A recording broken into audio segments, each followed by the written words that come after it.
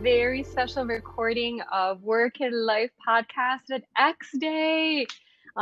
We are really, we're really excited to have you on with us today.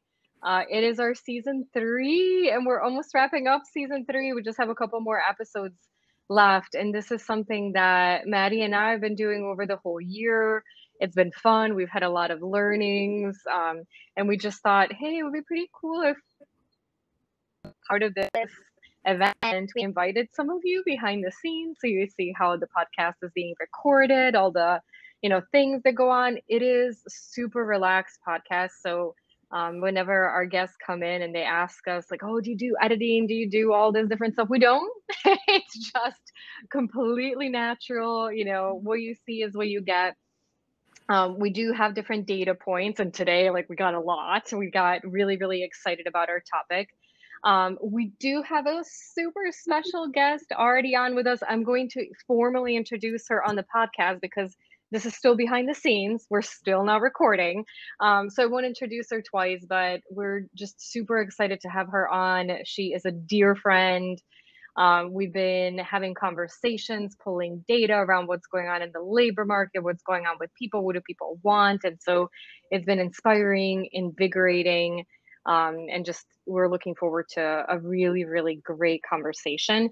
We also have Gia Santana. She's behind the scenes already. She is our head of marketing for Workforce, and she does all the magic of making sure that everything is running smoothly, that our data makes sense, that we're communicating effectively, that we get published when we need to, where we need to, that we get people excited about what we're doing. I try to convince her a little bit to see if she would be in front with us as we show you all behind the scenes. But I think logistically, because we're recording inside of an event, it's probably a little risky for her to do that. So with that, shortly, we're going to jump into the recording again. Maddie will do introductions. We'll do introductions of Artie. Everybody that's listening to the podcast might even not even know that this is happening during X Day. We will see if we, mention it or we don't mention it during the recording. Like I said, sometimes, we do things on the fly. And what we'll do is we'll hang tight afterwards in case anybody has any questions about any of the information that we discussed. So we'll pop into the recording. We'll go for, I won't even dare say 20 minutes because I know it won't be 20, 30-ish maybe. We'll aim for 30, plus or minus some. We'll go through the different data points. And then again, if you want to hang out with us afterwards, we can ask, answer any questions that you might have or have a chat, or feel free to go. It's completely up to you.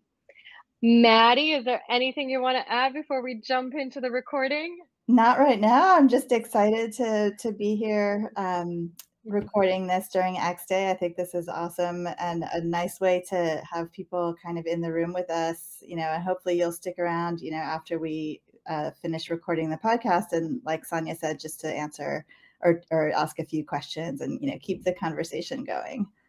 Yeah. All right. So without further ado, Gia, over to you to get us counted down and get us started on the podcast.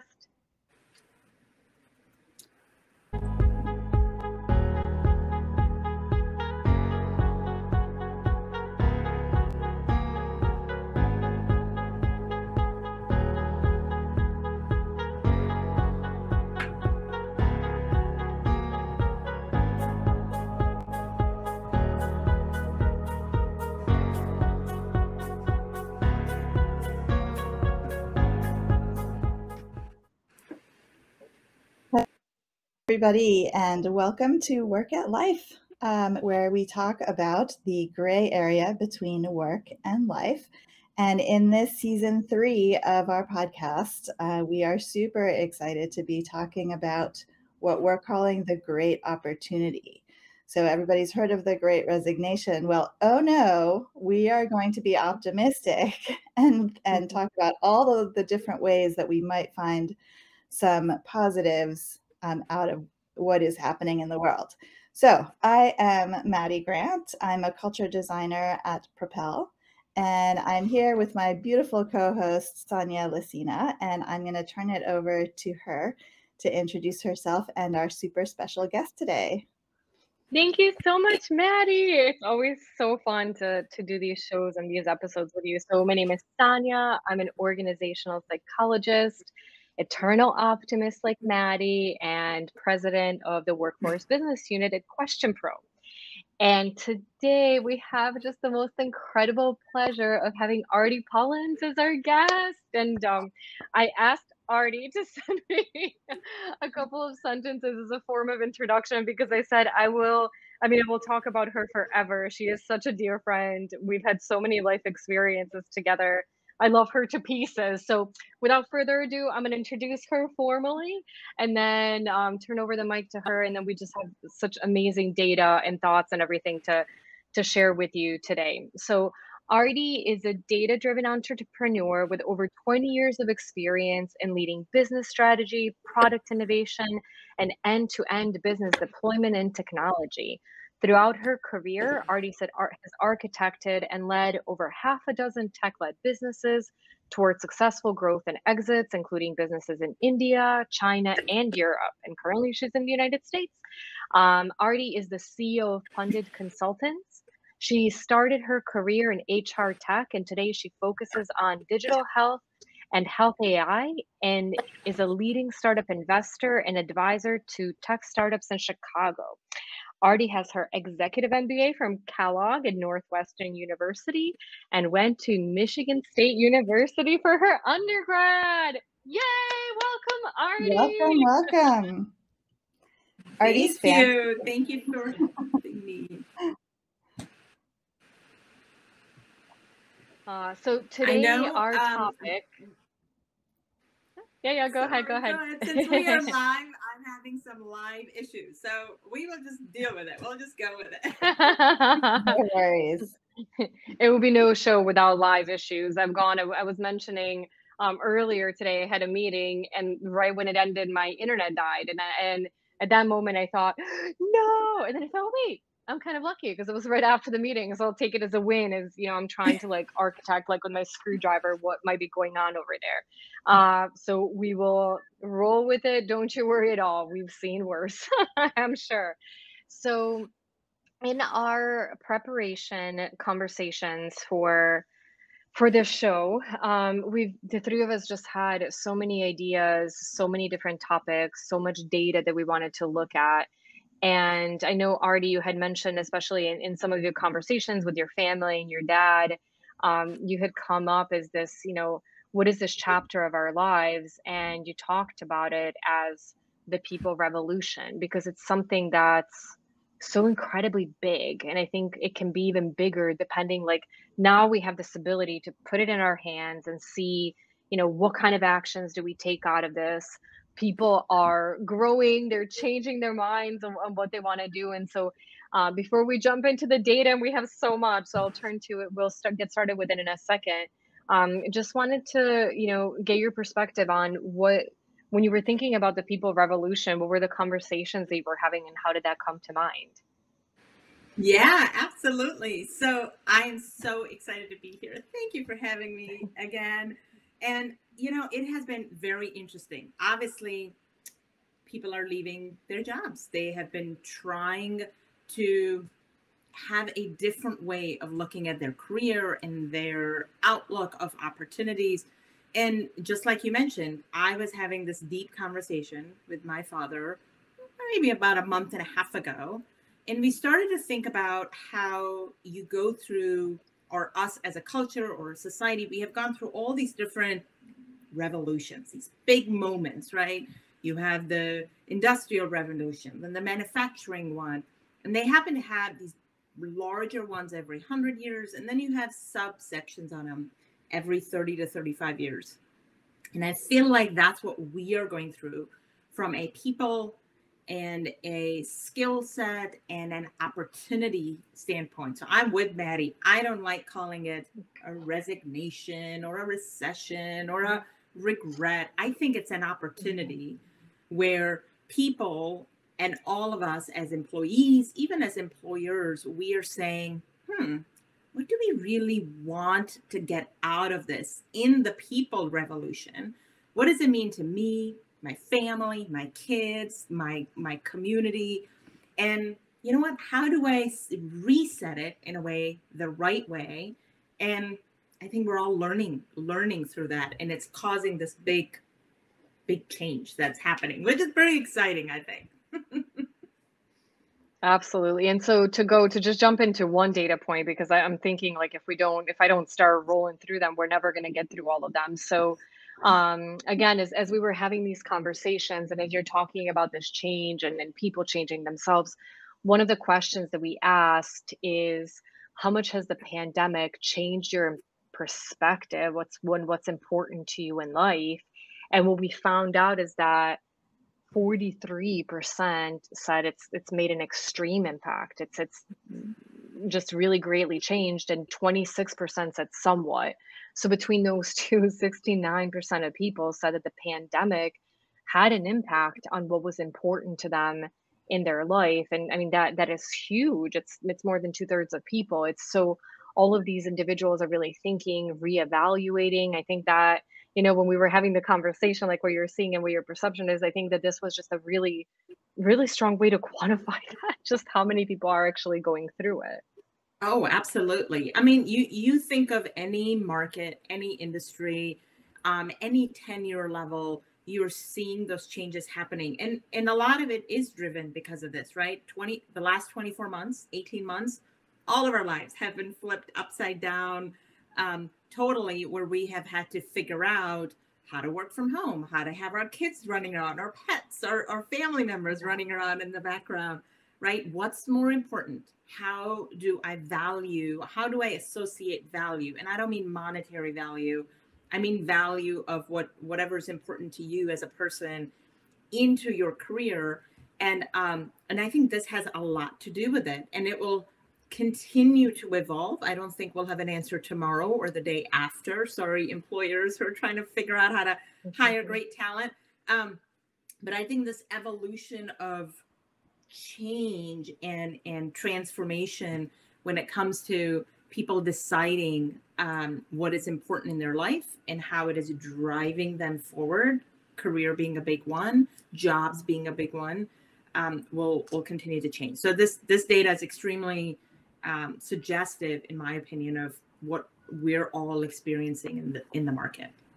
Yeah. Well, the other thing I just want to mention also is that our data, I want to call it real time, but obviously it's not literally real time, but our sort of instant poll data goes out to several hundred US workers, but those are all kinds of workers. So, we get a lot of questions around, is this just low level, sort of unskilled workers? Like, we're hearing about people who work in fast food places who are just walking off the job because they can't stand it anymore.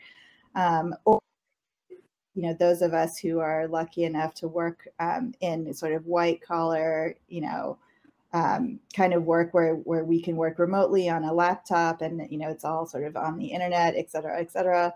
Well, it's actually, our snapshots of this data is just across the whole spectrum. So that's just something to bear in mind also, that it's just everybody, really everybody. Yeah. Well, and I think to me, like, this is also where when you start to think about, this is why research is so important, because people are so different. And I think there's still categories of perspectives, but a lot of this, I mean, as a researcher, my inclination is, okay, well, why? So how much has something changed? Like, well, what has changed? How has it changed? And a lot of, what we're hearing in the news and talking with organizations is they're looking at flexibility, and people are asking for flexibility and where they work and, when they maybe work, but why? Like, what is it? Is it that, I have commitments that I can't move, that I realize now that it's, my life's a lot easier? Or is it that I have realized how short life can be and how important self-care is and how important mental well-being is? And so I think, Maddie, to your point too, it's almost like different organizations might take different actions depending on the type of workers they work with, depending on the culture they have, depending on, I don't want to say like limitations they're working with necessarily, but in some cases, depending on the industry, like if you're customer facing and it's not necessarily like can be a virtual job, maybe today you have some limitations on what you can do there. But I think to me, it's there, this makes me want to like go back and like peel back the onion more, like understand really what's going on, what is it that people want. And one of the things that, we've talked about a lot too is that people's needs and perceptions are going to change. And so it's really important for organizations to continually ask, to continually understand, because likely even the whys and the people's needs today are different than what they're going to be in 6 months and are different going to be, in a year. And so how do you create an organization that's agile enough that you're not always changing things, especially understand how difficult it is if you're a larger organization, but that you're really preventing making like static decisions that later can't be changed, or it's much more difficult to change them. Yeah. Yeah, no, I totally agree with that. I think this idea of both from an employer and an employee standpoint, it's really interesting to look at, every day there's a new article, every day there's new news stories in regards to the demographic and the data of white collar, blue collar, hourly worker. It doesn't really matter. I focus a lot in healthcare, health technology and life sciences, and the trend is exactly the same there, right? You can talk about burnout rates or mental health, but the move had already slowly started pre-March of 2020 or February of 2020, when COVID really struck all over the globe at an immense rate. But I think that the opportunity is for employers and us as employees and hiring managers is to say, well, how do we craft a different story now? How do we regain, right? We were talking about regaining the power back, me as an employee versus being sort of in this box of 9 to 5 or, the 40 hours a week, though I don't know who works 40 hours a week anymore, but 40 hours a week, right? And you kind of, that change and that movement was already happening with gig economy, more and more people going freelancing, more people wanting their freedom, work-life balance. So this is a really interesting time. We all remember the funny video of the CNN anchor, who was doing his news story and his little beautiful child comes in and then the mom was dragging the kid out. I think like those things are, we won't laugh about that now. And there won't be news stories about that. There might be so funny how there's like, that's everybody now. Like, yes, what a change. Yeah, I think it's liberating as a both as a employer and somebody who has always worked remotely, even sort of pre-pandemic. I think the idea of making it happen in your own vision of work, career, opportunity, growth. I think we're going to continue to see changes there in all sort of facets of career or labor market that we're in. And it's not just a domestic trend. Yeah, absolutely. And that brings us to the next question that we asked US workers is, do you feel like you have a greater ability to craft your own working circumstances now than before the pandemic? And already to your point, it could be, whether it's inside the organization, whether it's more opportunities as gig workers, as contractors. And what we found is that, between people saying absolutely and somewhat, it was more than half. 51% of people said that they feel like they have great abilities now to craft their working circumstances than before the pandemic. Now, it's not everybody. 28% of people still said not really or not at all. So it's not equal, but it's interesting just how many, like, this pandemic, where in some ways, like maybe if we were, facing this 50 years ago, people would have had the mentality of, I'm just so glad to have a job and I'm so glad to have a paycheck and what else is out there, that the circumstances around us have changed. And people said, whatever that different life is, I don't want to continue like this anymore. And that's exactly what we're seeing in the data, is that, we're seeing in the data and people changing jobs, leaving jobs, but also just in people's confidence, even those individuals who haven't made any moves yet, how likely are they going to consider it? They finally feel like, okay, I have the ability to ask, more transparently with more confidence for what I want. Yeah, no, absolutely. I mean, you're seeing that across the spectrum, right? Maddie, earlier you brought up the idea about different type of jobs within the labor market. I was reading an article this morning in The Atlantic that was talking specifically, and I'll quote here, but it was specifically talking about a restaurant and hotel workers, and how in the month of August, the data is a little 1 month old, 7% of employees in accommodation and food services left the job force. That's like 1 in 14 workers in a hotel or a restaurant industry. I mean, that is massive if you think of the trend, right, of what's happening. Yeah. And this article is really interesting.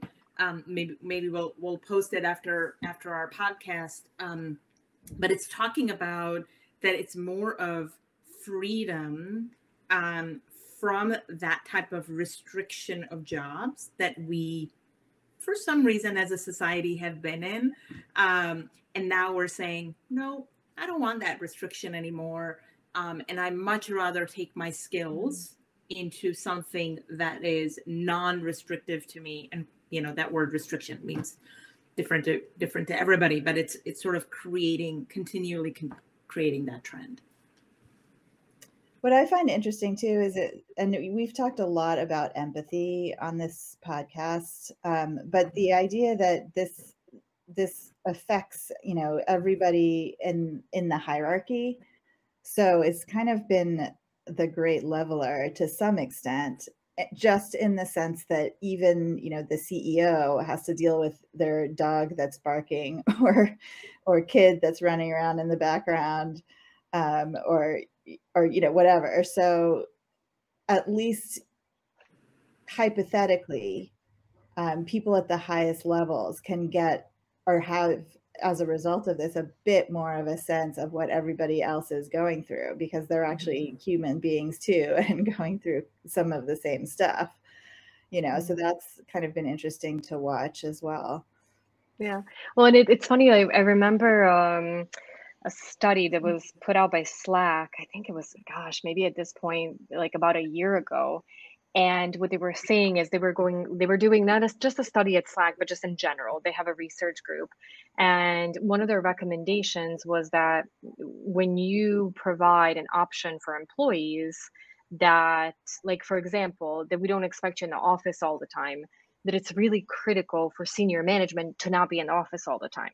Because if they are, you're saying one thing, but then you're doing something else. It's almost like mandating them to say, you know, if this is what we stand at as a culture, we need you to also show some of that flexibility, or people won't be comfortable. And so, Maddie, like, one of the things that that based on what you were saying, kind of that triggered my thought is, as you know, I'm very optimistic and I want to change the world. And I think really good things are going to come out of this. I'm also very cautious that I don't want us to start, you know, for some of the people who are in leadership positions, in more influential, powerful positions, to start going back to the office and forget what it's like to have a dog barking at home, to forget what it's like to have a child at home. And so, you know, to continue to think about, measure, evaluate, is that level of empathy still there? Because we're starting to see some data that it's dropping, and that to me is alarming. And, you know, maybe should organizations say, okay, like, no, you as top leadership have to work from home 1 day a week, or you have to do this, because I think that there's just this psychological principle that as much as we have good intentions, when we're not actively experiencing something, it's harder to relate to people who are. So I think that'll be an interesting practice for organizations to think about and put into play. Is, again, we iterate how we work and think about these different things. What is your, and Maddie, I think this is actually a lot of the research that you and Jamie have done on cultures. And I'm thinking about the culture survey, and even just the general different perceptions of organizational culture between the executive team and more of the front level employees way before the pandemic even existed. Like, let's not go back there. Let's not go back there. I'm sure some differences still exist, but like, let's be very mindful and proactive in making sure that as much as possible, people in different roles at different levels are experiencing the culture in a more similar way. Yeah, I mean, we talk about this every single day about, you know, really paying attention to this, because I think, you know, the whole concept of the people revolution, like, what is that? Well, it's actually people taking power back by leaving. if something is really not acceptable, they're going to leave. And it's sort of a snowball effect, because since so many workers are leaving, that means that salaries are going up, and, like, employers are having to find all to retain and hire new people. So, and this is just the tip of the iceberg. I think it's only just started. Like in the US, Labor Day was barely 6-7 weeks ago.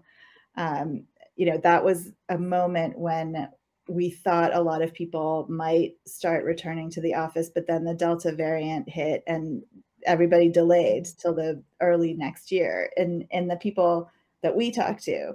So there's a lot of people who are still debating about, how they're going to come up with their hybrid office plans and all that, which is great, but they have to keep this whole, empathy factor, if we want to call it that, like, top of mind, and really actually pay attention. It's interesting because I see companies gathering data from their staff who say, oh yeah, I would much rather work from home, like, at least 4 days a week. But then they almost ignore it. And they're like, well, I don't really care about that, because instead we should all work, 4 days in the office and 1 day at home. Yeah. And it's almost like, they want to kind of go back to the way it was. But like Jamie always likes to say, the toothpaste is out of the tube on this one. 100%. I was going to say that the genie's out of the box, or Pandora's box, but right there's so many analogies, but I 100% agree with you. I think employers are trying, and you can look at different industries, right? We were talking about the finance industry in the US, and the big financial institution. JP Morgan Chase has come out and said, nope, once we all feel comfortable, we're all coming back into the office. We'll be in our buildings, none of this remote stuff. Versus Citibank and B of A and everybody, their main financial competitors, HSBC, has said, no, we're going to do the hybrid model, and we're going to use digital technology more to service our end customers, as well as keep our employees happy. So I think you're going to see this sort of, I don't know, teeter-tottering, I guess, maybe there's another analogy for us, of what different tactics companies are using to create this flexibility for their people, and even their customers, right? Because at the end of the day, yes, we are employees, but we're also a customer. We're also buying that product and that service. And I think that mentality of us just being everything personalized, digitized, on demand, ready for us, is transferring over onto the people revolution side of it. So this idea of greater flexibility, which is one of our next questions, right? I think it's too late. I don't think it can be shoved back in the toothpaste bottle or whatever.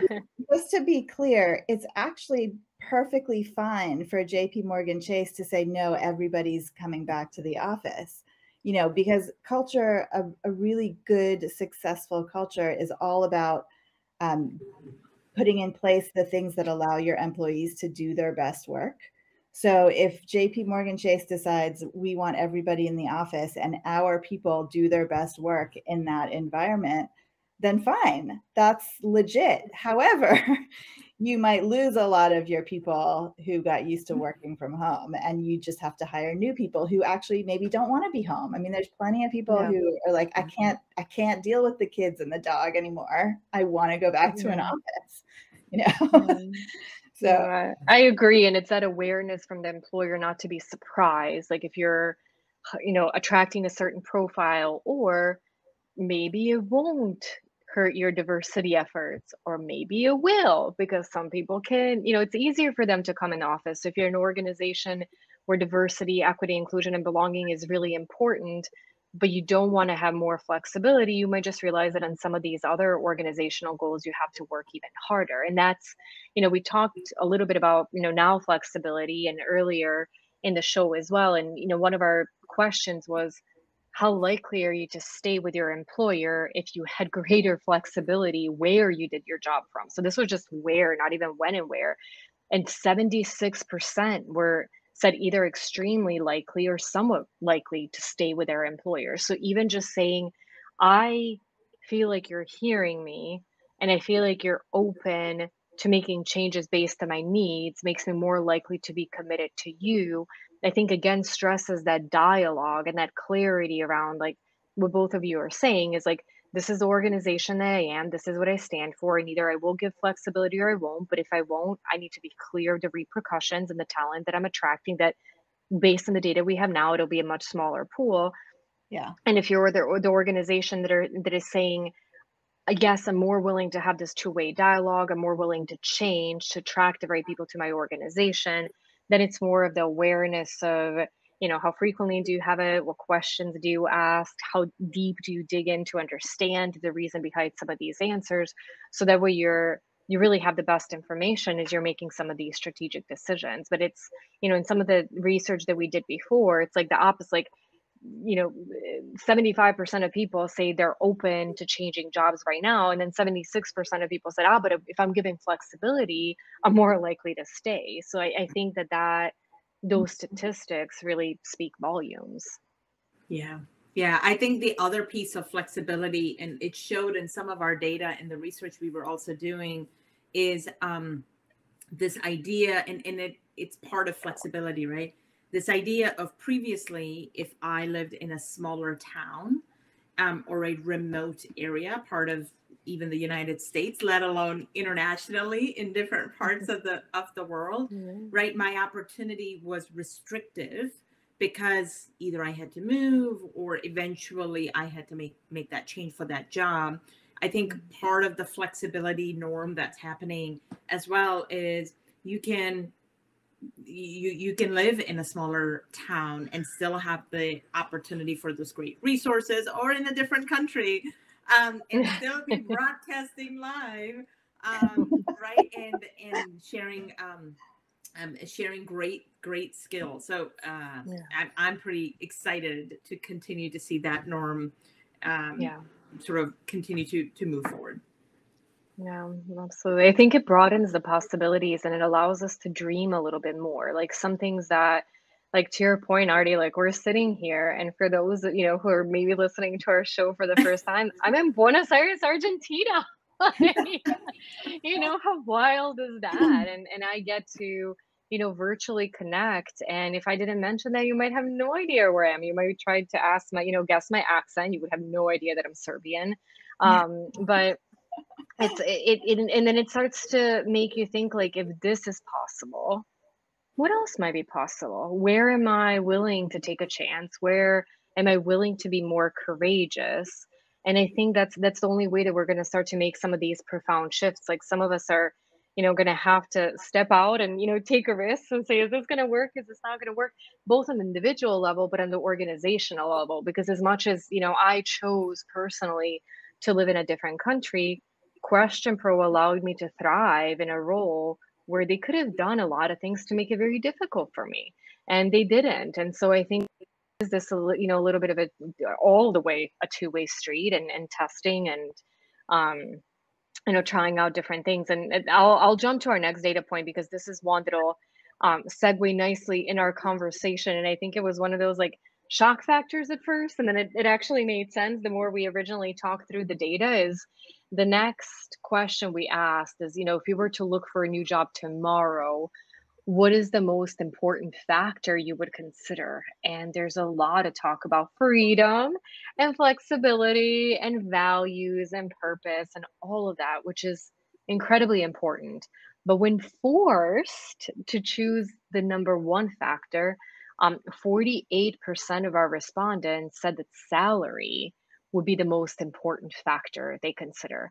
And the reason why we wanted to stress that is that although I think the three of us will be the first ones to advocate that it's not enough and don't stop at that it's a really important factor for organizations to understand that it's something that they still can't undermine or undercut as they're competing for talent. That, by and far, the way that the world and society is set up, most people still earn their income, support their, families, their basic needs through an income from a job. And so Maddie, already, I'll let you comment on this information, but Maddie, you and I have asked it before, and I feel like almost every time we're like, okay, no, but it makes sense. But you kind of think maybe it'll be different. I don't know if you hope it'll be different, but then the reality comes back at this. So I think as organizations are thinking about what is my employer brand, what is my value proposition to both my current employees, but also for people that I'm looking to attract, this is just the really important point not to set aside or forget about. Yeah. Actually, there's a great comment from Carlos in the chat who says, flexibility is the biggest factor nowadays. I'd even take less salary for the power of deciding where and how to work. Yeah. I mean, that's so true for so many people. And actually, I'm getting this question a lot about like where we see the whole salary issue going, because just recently somebody was saying that they want to move, and their employer said, well, if you move to this different place, you have to take a pay cut because the cost of living is lower over there. And they were like, well, I thought my salary was based on my job, like what I bring to the table as a worker. Like what does where I live have to do with it at all, right? And I wasn't sure really what to say to him, because I mean, it's all in flux right now. But do you guys think that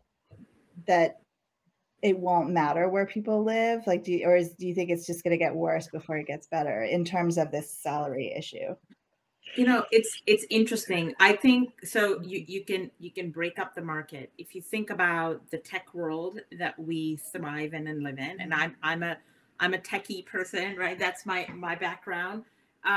Tech has been overly inflated when it comes to comp and salaries, and maybe a lot of that is because of this whole situation of you got to live in one of the coasts in the United States. And they're both uberly expensive. There's not a lot of land mass out there. So we're literally like living on top of each other. And real estate prices are absolutely ridiculous. So your cost of living goes up. But not, and for years we have been talking about, it's kind of crazy. Like you cannot expect you can't just keep inflating wages on one side or the other side of the country and not in the Midwest or in the rest of the country. But more importantly, you also just prices of everything else, cost of living can't keep inflating that way, right? The word bubble keeps coming up over and over again. So I think there will be an equalization, but it'll take some time because Maddie, you made a great point earlier. Now there's a labor supply and demand issue. So now this exact same question, right? Is going to get exuberated even more because there is a power to the people advantage, right? We have the ability to go and say, nope, I want this and I want this. And if you're right for the job and the right skill, your employer is probably going to do whatever within norms, right, to make it happen. So I think until there's going to be some normalization. We are seeing the same trends in healthcare pretty significantly, in the salary and the comps and the overall compensation is just going through the roof. That it's never been that way, but it'll equalize. The pendulum will swing to normality. The great question is when. If we all had a crystal ball, that would be great. Well, and I think for me, I think it's such a complicated question, but what like a couple of like layers, and so I don't have the answer, but some of the points of consideration. So let's say like I was living in San Francisco and I decided to move to, I don't know, somewhere Idaho. What is the cost of living? And then what happens to the organization when they hire the next person in Idaho, like in Boise? And the transparency behind pay and how much is the cost of living in each area. So if I was making, I don't know, I'm making it up like $300,000 in San Francisco, but my rent was $5,000 a month, and then I took $300,000 and I went to Boise, and now my rent was like $1,000 a month. The money that I'm putting away is very different. Like the groceries, the bills, like all of that is very different. And then what does an organization do when they expand? Do they just pay everybody the same no matter where they are based just in the position? And then they say, it's your responsibility to choose where you want to live. We value this position at this much money, and it might not be enough for you to live in New York, but that's your decision. We'll still offer it to you. I think that could be risky from a supply and demand standpoint, because you could really make a lot of people happy where the cost of living is lower, but you could isolate a lot of the higher markets. And that's why I think what we're seeing, at least publicly, a lot of organizations don't know what to do yet. Like, some are saying, when you move, we're going to match your cost of living to the place where you're living. Other organizations are saying, no, I will let you have your salary and you can live wherever you want. I think a part of that, what I wonder, is going to be organizational size. It's going to be maybe somebody saying, Maddie, Artie are valuable enough to me. And so if that's what they're asking, I'm willing to give it to them. And I know that maybe I'll have transparency challenges if I go to a different market and somebody else knows. But I think it'll be tough. Like, I think that I wonder almost if that's something that's going to be like grandfathered in, but as organizations continue to hire, I just wonder how sustainable it is, only because, and we're just thinking about the US. If you think about the global market, that becomes wild, like totally wild. Well, and the Great Resignation is global. It's not just the Yeah. US. So Mm-mm.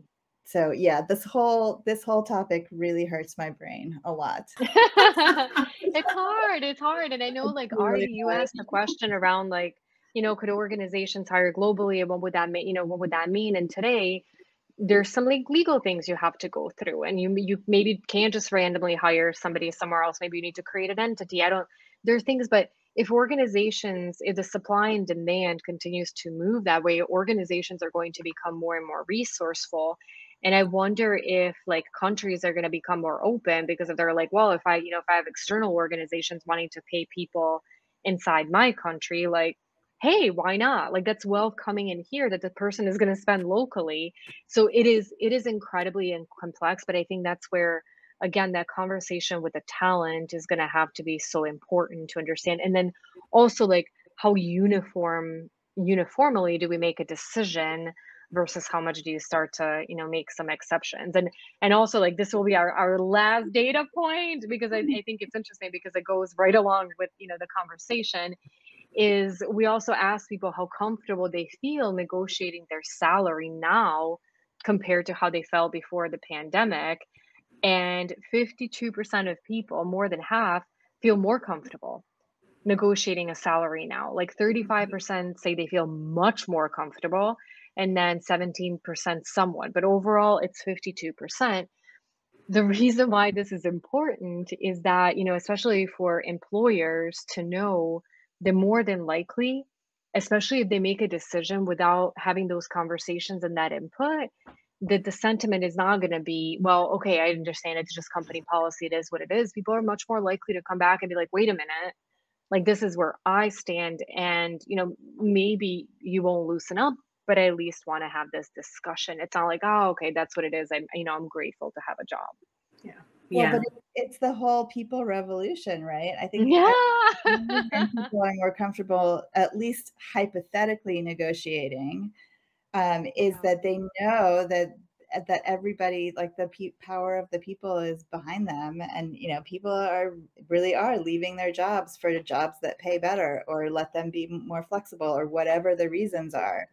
But the point is, you have lots and lots and lots of people doing that now. So it's not just you all by yourself, like, being like, please, can I have more money? It's actually like, I want to be paid what I'm worth for doing this work. Yeah. And I achieve these results, and I work really well, no matter where my laptop happens to be, and, et cetera. So I think, it's almost like, to wrap a bow around this whole topic, it's like, we really, like you were saying, Sanja and Artie, it's like, we have to really keep pushing this and not let this power go, right? Like, Yeah.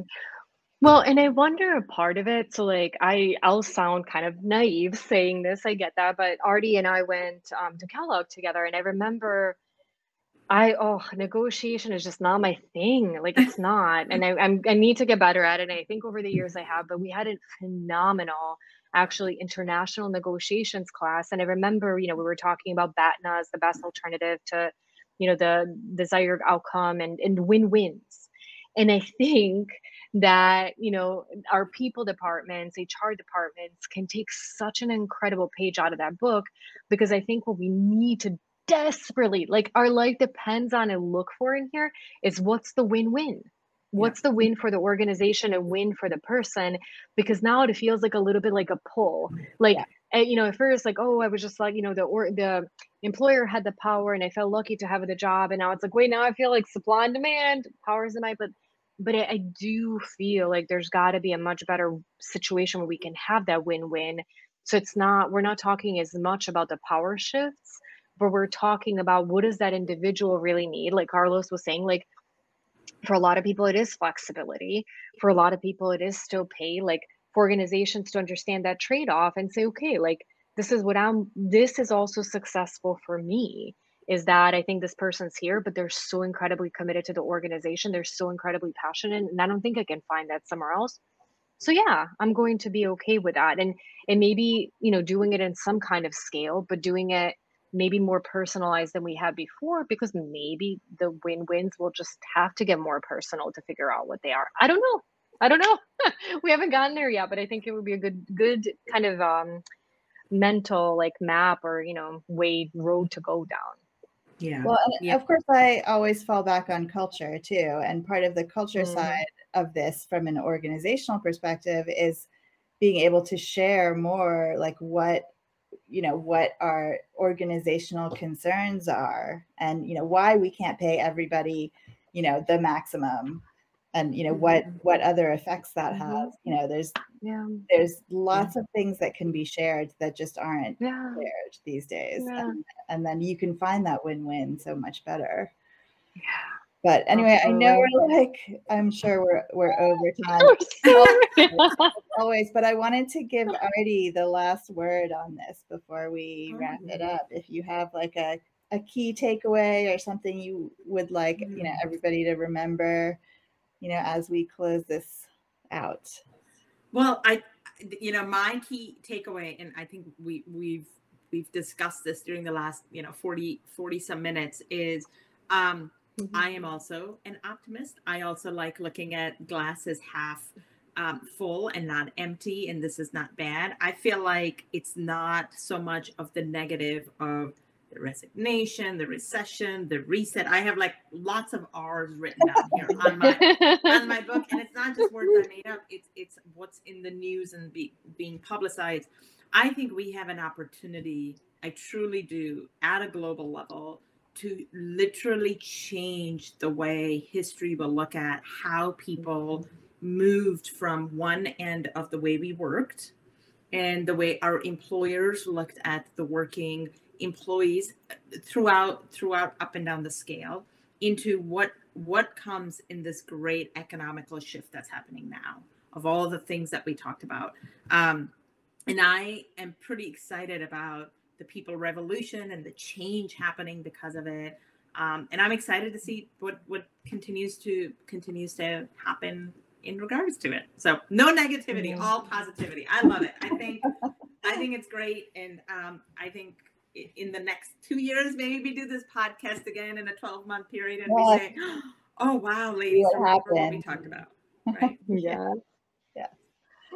Awesome.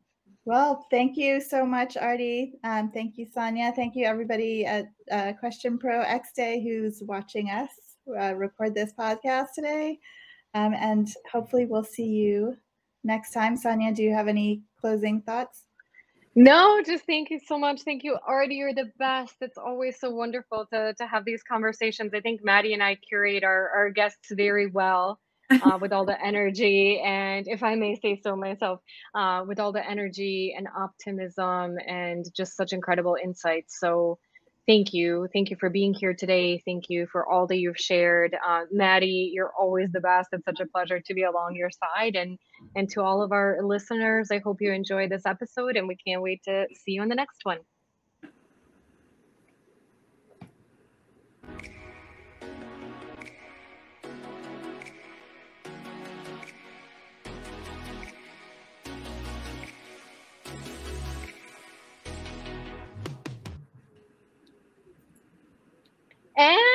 Jeremy down.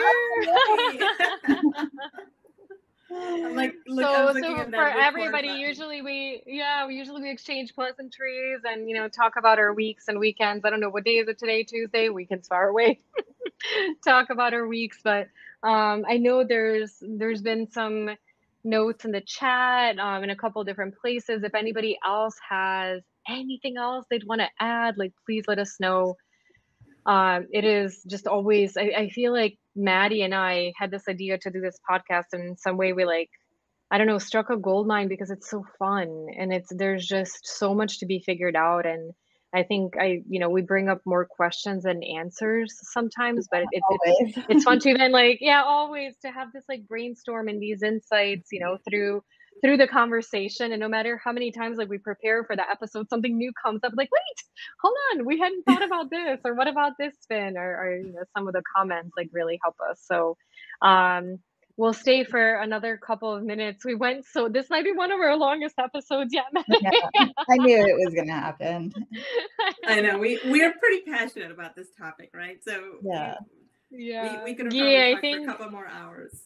Oh, for sure. Guy, I think in the podcast description, you might have to write please listen to this one. We promise you it's worth it. It's definitely not, the 2 or 3 hours that some of the celebrities are doing, but we tend to stay on the shorter side. But there was just so much to say and so much to think about. And I think that it's, we can never have enough of these conversations because there's so much to do. So the more we can bring up different viewpoints, different data points, I think hopefully, if one person listens and something different clicks in their mind, and all of us have the ability to make the change. All of us have the ability as individuals to decide what's important to us. How do we impact those around us? And, for some people that are in departments where they can make the change in an even greater scale, I think that's even more fun and such a, great responsibility. But all of us have the ability to shape the future. So that's why these our conversations are so fun, because they're relevant to everyone. It doesn't matter what background you have or where you're, what country you're sitting in or what city. All of us, I feel can do something with it. Yeah, I really love the way that we're able to take or to get some data points that are fresh. And obviously it's a relatively small pool. It's few hundred respondents, but it's still we're testing our own assumptions, and we've definitely had some data that wasn't what we expected. And then that's always really interesting to dig in and say, well, why did people respond like this when everybody talks about them responding the opposite way or whatever. But it's a nice way for us to test our own thinking around all this stuff. Next time we might have to do a sneak peek of the instant answers so everybody can see how we get those insights so quickly. Yes, because it's super cool. That is very cool. I know. I was definitely, speaking of technology and getting answers from wherever people are, right? Yes, you need to show that. That is pretty exciting. I know. That'll be our next. That'll be our hook for the next one. And to me, ever since I joined QuestionPro, it's been one of my favorite. The Slack integration with our, market research platform has been just my favorite thing in the world. Thank you, Tim and Dan, if you're on. You guys have changed my life and our life on this show. But it's so fun to I've never been in a role or in a position where I can think about what you were saying, oh, I wonder what people would say. And then it's funny because sometimes I'll think maybe we didn't ask that right. Okay, let me reword it. It's the same answer. Or maybe 300 is not quite a big enough sample. Let's widen it. Oh, it's the same. Or sometimes we'll say, oh, maybe people didn't get this. And it is just this incredible opportunity to have a conversation with people at scale and be able to understand what's going on in the media, understand some of the whys. We've asked so many different questions with different options, and just to try to understand. I don't have a ton of experience in media, but I did have I was in a journalist club when I was in high school many moons ago. And so I know that, even just from our training in PR and communications, a lot of times there is a, science around what kind of headlines work, and there's a science around the fear. And so I think sometimes just being able to filter that and really understand what are, different publications publishing, why is it really that way, how can we take a positive spin on it if something, unfortunately, the world is not always beautiful.